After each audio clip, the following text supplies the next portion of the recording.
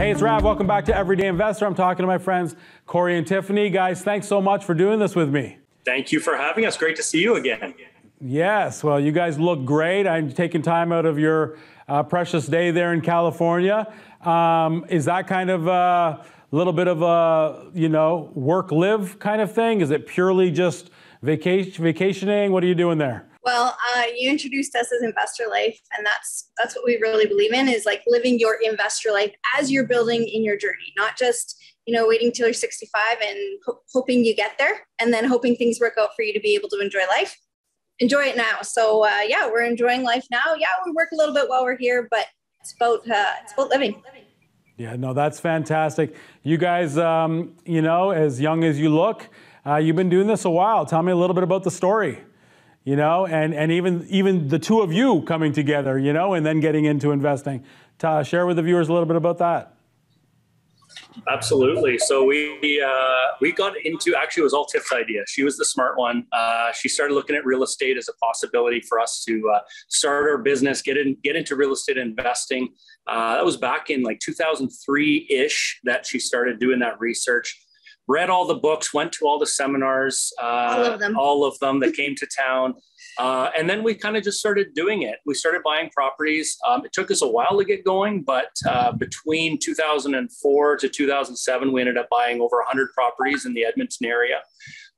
So that was kind of our kickstart to get going. We got a lot of experience. We bought a lot of bad properties. We made some good decisions and some bad decisions. You know how it goes. And so that was kind of what got us started. Yeah. Mm-hmm. And then, since then we've been maintaining those properties and doing many other things as well within the real estate investing world. So.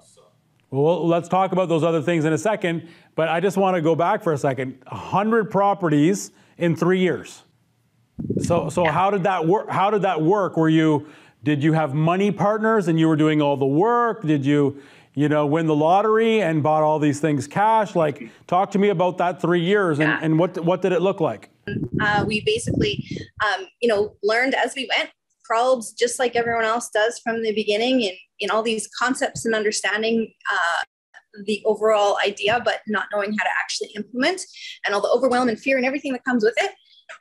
But you know what? At the end of the day, we just started doing slowly. And yes, we used other people's money. We had no money. We were 24 years old. So, and again, no rich uncles. So yeah, just started slowly, just like everyone else. That's a really big point because, a lot of people say, well, I don't have the experience, or I don't have the money, or I don't have the credit. Well, we had none of those things either when we first got started. Yeah. And, there's a million excuses that we can line up. But at the end of the day, like Tiff said, we bought one property, and then we bought one more property, and then it just started to snowball because it's not that difficult to do.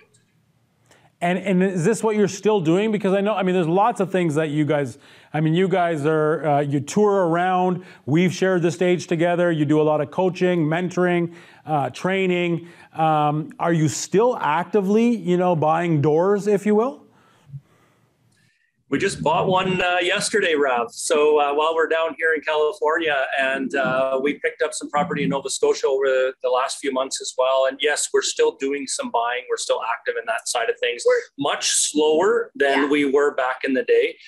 And much more pickier and choosier now. I think we paused for we did our buying, then we paused for probably a good 10 years and kind of just said, yeah, we're happy with where we are. We don't need more. We're not trying to buy ourselves a massive job here. But just recently we started to see where we're interested in getting back in. So, but we're just pieceworking it. We're not going crazy at all. We did our crazy days already. So, a lot of people, they get into investing because they want to be able to, enjoy family, friends, engage in a purpose that's greater than themselves. And you watch their lives and, I want to say to no fault of their own, but perhaps they have to take ownership. What they've done is they've just created a second or a third or a fourth job, and they forget why they did it in the first place. I know you guys fight really, really hard. That's why I'm grateful that you're with me today. What's the key? How do you make sure? Because, sometimes our nature is more, and once you've done it, it's easy to do. And the more successful you are, the more opportunities come your way. And so for Corey and Tiffany, how do you stay on point with your faith, with your family life, your fitness, your sunshine? Like, how do you make sure that you don't get caught up in all this? And I think it's a really important, topic, because everybody wants to not get caught up, but then we get caught up. Yeah. We were talking about this last night, actually, because anyway, I won't get into the story why we were talking about it, but it's so true. I think the number one word that we try to keep at the top of our minds as we're going through all of this is simplify, or keep it simple. Because like you said, things can get complicated. Our lives we only have so much time, and what are we filling it with? We don't want to fill it with more work. We want to fill it with things we enjoy doing. So spending time with the people that matter. We have to have this discussion between the two of us on a regular basis, because it's so easy for us to say, well, why don't we just do this? And why don't we do that? And we can do that and this, and look at what the returns would be. But we don't want what are we going to lose if that's what our focus is? And that's what we have to keep in front of us, is we want to keep, like you said, our family time, our time together, our vacation time, things we enjoy doing in life are more important to me than, a number in a bank account, quite frankly. Yeah, but it's a catch-22, because to be able to do what you're doing now, 20 years ago, you were cranking, right? And so it's, I think one of the answers is to be humble enough to have people around you, and perhaps not in the industry, to be able to say, hey guys, you seem like you're really busy, or you're tired, or you don't have enough margin in your life. Or, what's funny is we have a friend, Don Campbell, of course, and I was chatting with Don the other day, and I said, I want you to come on my show via Zoom. And I want to talk about this topic, real estate investing for the things that matter most. And I really loved his answer. He says, Rav, I'm going to be in Australia with friends at that time, because I'm practicing the topic that you want me to come and talk about. I can't come on the show, and I just loved that. I loved that he, said that some other time when I'm, freed up, but I want to continue to be with my friends and travel, because that's why I did this in the first place, is what he said. And, you guys have always been like that. And, no, go I ahead. was going to say, okay, Don is one of the reasons why we even started on this kind of journey of what are we doing, because we saw how he taught us how to gain our freedom. He taught so many people. He was a great mentor to us. And yet he was there working away. And we would say to him, Don, you look tired. And he'd be like, yeah, no, it's fine. But he needed to make that change. And it took, and we've seen this so many times, it took until the last straw, when it was like, okay, no more, I'm not doing this anymore. And we thought, we don't want to get there before it gets there. And we see lots of investors leave investing before they should have, before the real wealth kicks in, and all that because of the impact on their lifestyle. So he's one of the reasons, and he taught us through example, why you don't push it to the last minute, because it's just not, you don't enjoy it anymore. And what's the point? What's the point in that?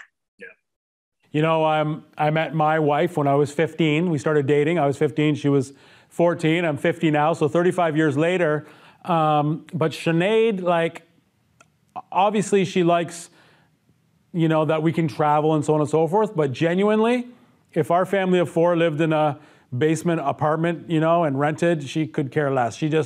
She's big into, our faith and family and so on and so forth. So she's the guide for me, because my nature is, like I always say, I'll drive by vacant land and say, oh, there's a tractor trailer parking lot there. Let's build a outdoor storage, or so on and so forth. And she has to bring me back. And so I'm blessed to have that. Talk to us you guys have a great marriage.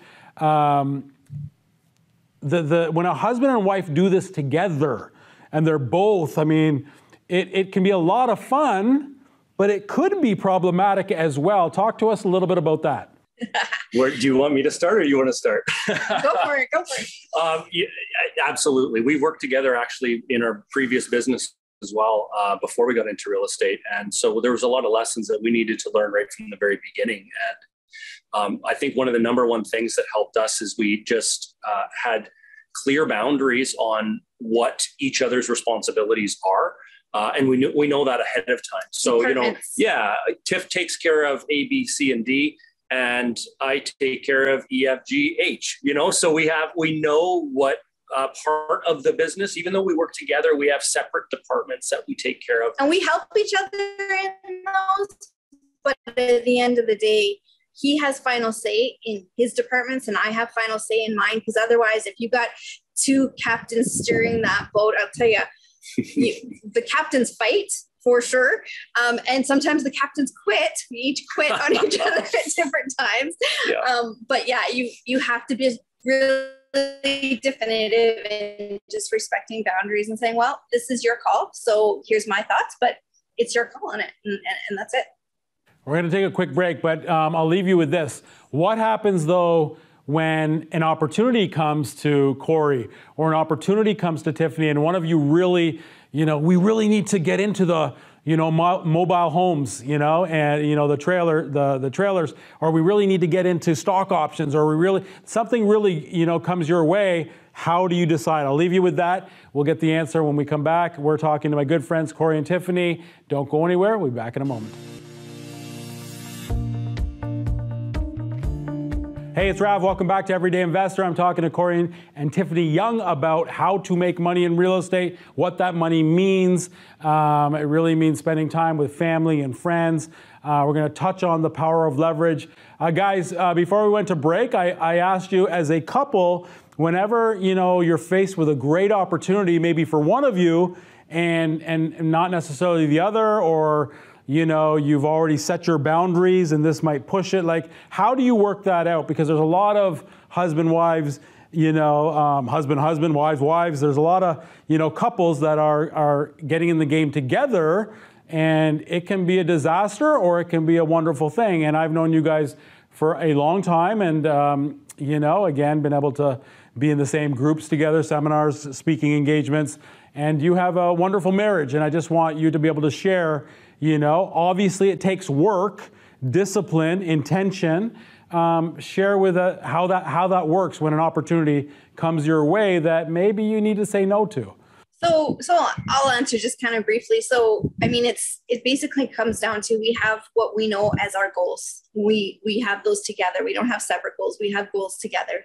And basically when something comes along, we ask ourselves, does this hit toward our goal or not? Because sometimes it's exciting and we want to do it, but we realize that it actually isn't going to buy us what we are looking for out of our lifestyle or out of our relationship or whatever it might be. So just measure it against our goals. And then, if one of us wants to and the other one doesn't, well, the goals are going to tell you whether or not you can, because you've already agreed to those. So and I think it's a non-issue. Yeah. If we're going to move forward on something, we both need to be on the same page, because it's just not going to work if one of us is pushing it forward and the other isn't.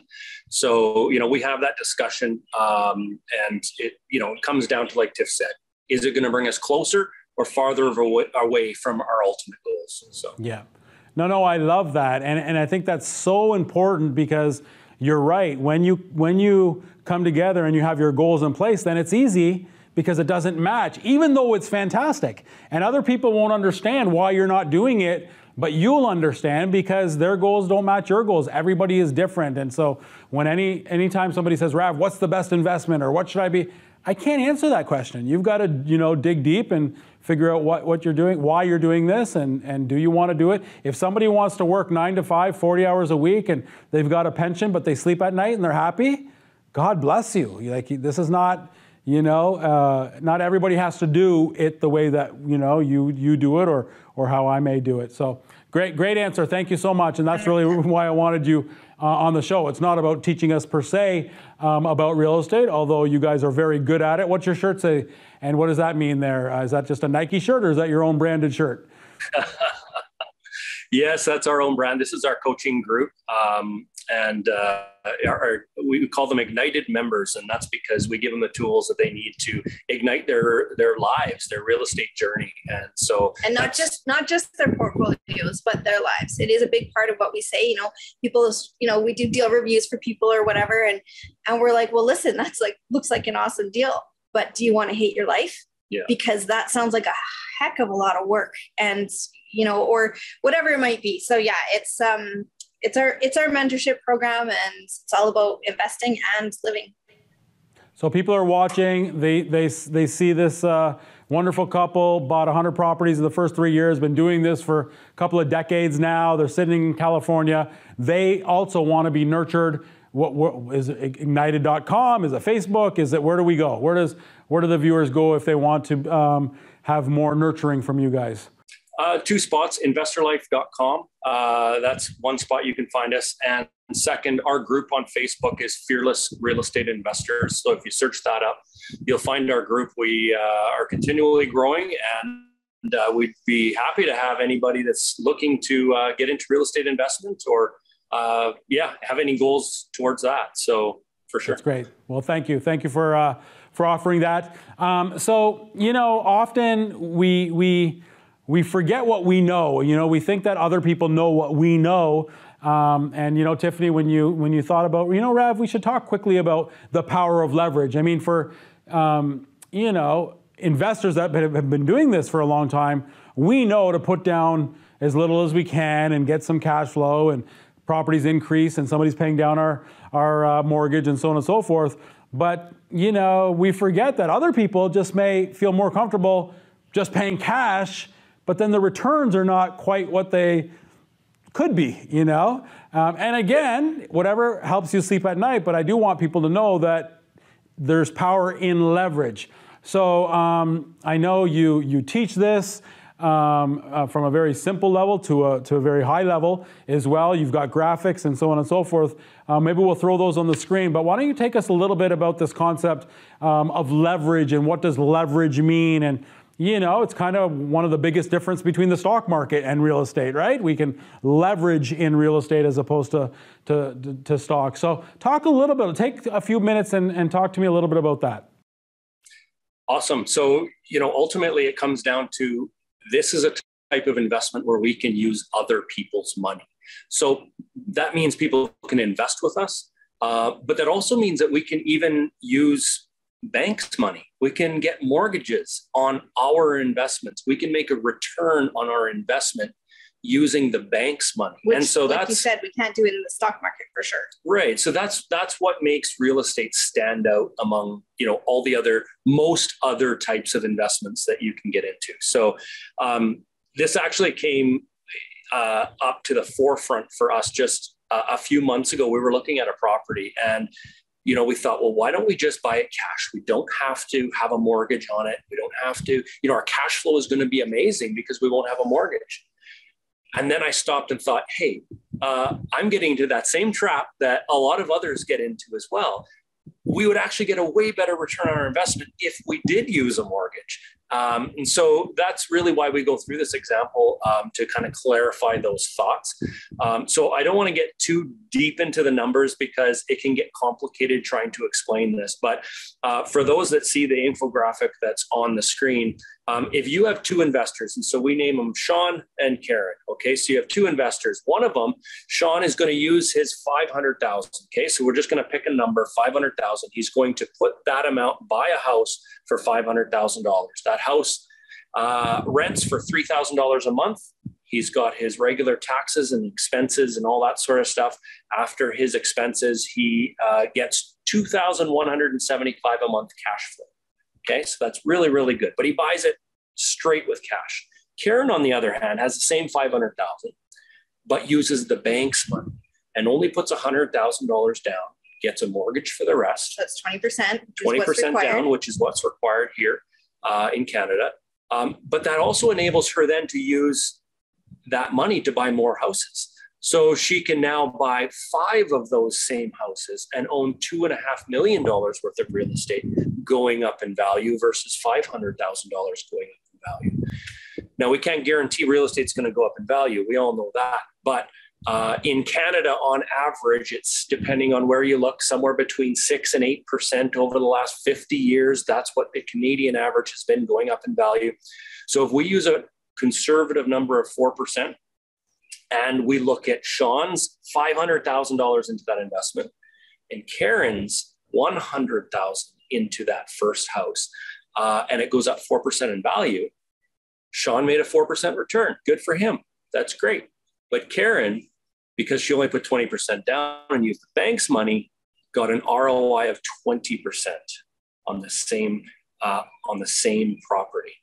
And we can go a lot deeper now and say, okay, well, she bought 5 of those houses, and so now she has $2.5 million going up 4%. So she's making way more return on her money, 20% on that $500,000. She's making $100,000 return versus Sean's $20,000. So she's return. making 100% on her money now. It gets complicated when we go through it quickly, but it clearly shows, and that's the important thing, is when we use the bank's money, or even for that down payment, maybe we use someone else's money, an investor, a joint venture partner, whatever it might be, we can really maximize our ROI. No, I love it. I think it's fantastic. Really, if I've got $100, I can take that $100 and put it in one place, or I can take $20 and put it in 5 places. And of course, my return on investment is going to be a lot higher. And so, there was a time here in Ontario, guys, where we could do it for 5% down. I guess the question is how much should we be putting down? I know you guys, really the answer is what we feel comfortable with, but surely it doesn't necessarily have to be 100%, but somebody may say, I feel comfortable with half of it, so maybe I'll put down 50%, or maybe I'll put down a third, I'll put down 33%. Yes, we only have to put down 20%, and yours truly is very comfortable with that.